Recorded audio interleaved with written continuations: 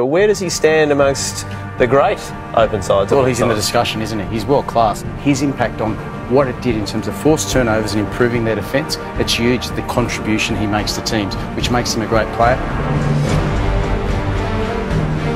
You may not see a lot of the stuff that David Pocock does because he's not out in the open making the big breaks.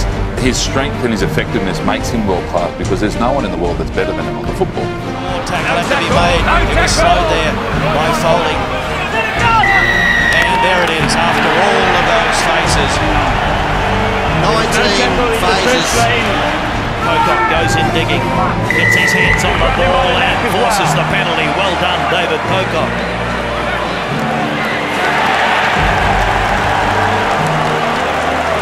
Pocock. He is brilliant. There is no other word. Pocock, outstanding. We know how good he is on the ball. David Pocock just timed it perfectly.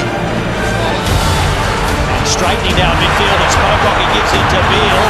Pocock drives over the line, he goes, and he gets it down. And David Pocock, he's got his first try in 2018, first try in quite a while. For the Rains. At the breakdown again, it's number 8, Pocock. Pocock is arguably the best in the world at timing to contest the ruck.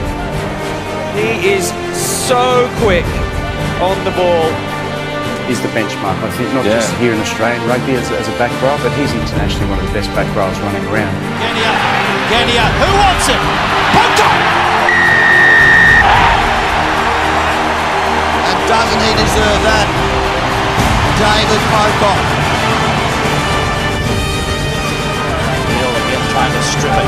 Pocock goes in digging and he turns it over brilliantly.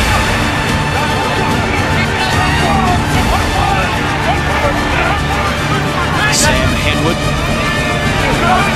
Steele is good though. That man Pocock.